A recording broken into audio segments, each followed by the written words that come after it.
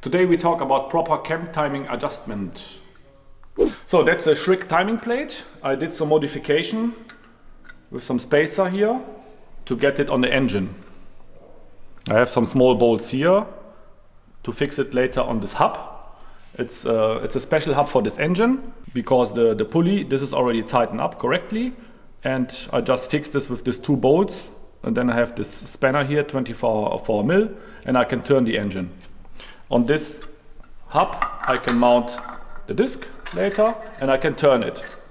So that's important because at the first stage we need to determine the TDC, so when the piston is on the top. We only have to make this kind of special thing, I will call it special adjustments, if we use other camshafts with adjustable pulley on the top here. Because if you don't have an adjustable pulley, you just make it as the OEM. You always make it on the teeth on the crank and the teeth on the top, and that's it. So this is very simple. You cannot do anything wrong. But this is race engine, and we go for race camshaft and all the other things. Everything is adjustable, and we want to make it perfectly to get the best power, and of course rideability. In Formula 1 or in the rally, when I used to work in a rally car, WRC. We used also this kind of plate, but it was much bigger, and we had a laser pointer. If the plate is bigger, of course, it's more accurate. But in the end, for this, what we want to do now here, this is more than enough what we need to do. And here is also a kind of steel plate which I made. It's fixed with a bolt, and there we have the needle basically for the reading.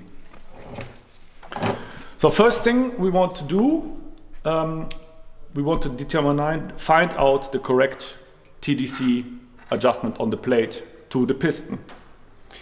And as you can see on my nice plate here, this is OTA, so in English you call this TDC top deck center. The piston is on the toppest position, and maybe you know, of course, the piston at this position is not moving at all. It stands complete still. So it's coming here very quick, and then it's getting slower, and then it starts to moving at this point, still not moving, and here it starts again to go down. Yeah. So this area basically here it's not very clear, this area, to be honest. We don't know, is TDC here or is it here or is it here? So what I have learned from my big boss, Mr. Dix, best regards, of course, from my side to the father, the original father. Yeah. We take an average value. For example, we go down with a piston by 1 millimeter here and by 1 millimeter here. We measure this value and then we take the average to reach this point. So it's a very clever and good idea, and also very simple to make. And we make this now. Today we don't go to the dyno, huh? Because normally I say we go to the dyno now. We have the Urus on the dyno now, but we will make a separate video for that. So I put the gauge, the magnetic gauge on top. I have the caliper gauge here, and now I can turn the engine here. And now it doesn't matter if you turn right or left hand side. Normally it's forbidden to turn against the turning, but this is forbidden if you have already the belt on the engine. Yeah. In this case, it doesn't matter because everything is solid. We don't have the head installed. You can turn left and right, whatever direction. It will not change the reading. So now I have to check which direction. Now we have to go in the other direction. So we go up. First we go to the TDC on the gauge. So you see slowly, then it stops. And now I still can turn. And I'm turning, and now it starts to move. So that's basically what I wanted to explain on the dashboard. I'll go back a bit, like this. I think it's more or less at this position. So it's just a kind of guessing or starting point. Now I can turn the plate. I will start at this point. It's TDC. The small bolt I will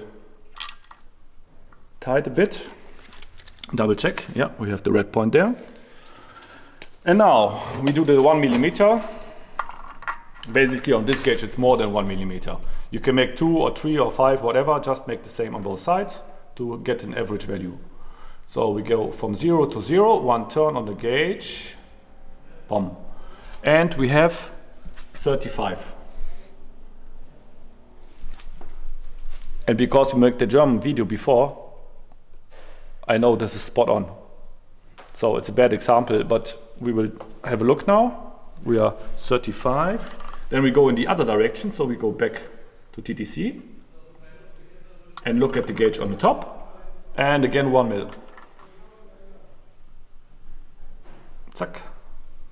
So not correctly, huh? Not very nearly there, I would say. We are now at 33.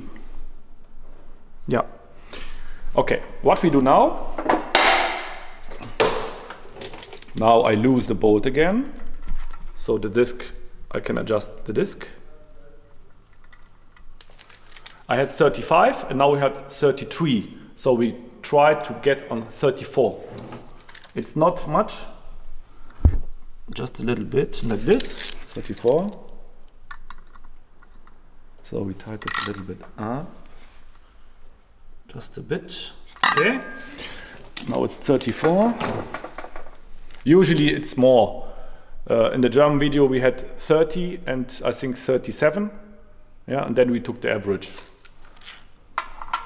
Of course you can look the German video also and then you will see. Now we have to go back to TTC. So we are back, TTC.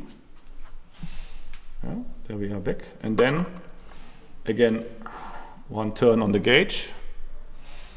And we are at 34. So for me this is perfect. Yeah, I will tighten, there is a second bolt, I tighten up the second bolt, tighten again this bolt 1 more time. Then I will double check once again, and then the TDC installation, not installation, this TDC setup is perfect and done. This next step we can fit the head, put the belt on, put the camshafts in, and start the adjusting of the cam timing itself. Last thing which I also would recommend, just if you turn the engine, take a handle which is at least that long or even longer, because especially when you have the head installed later and you have stronger valve springs, you need to turn a lot and it's more accurate to make it with a longer shaft. Okay. Yeah, and that's for the TDC installation and then, or the setup, and the next step is cam timing. Ciao.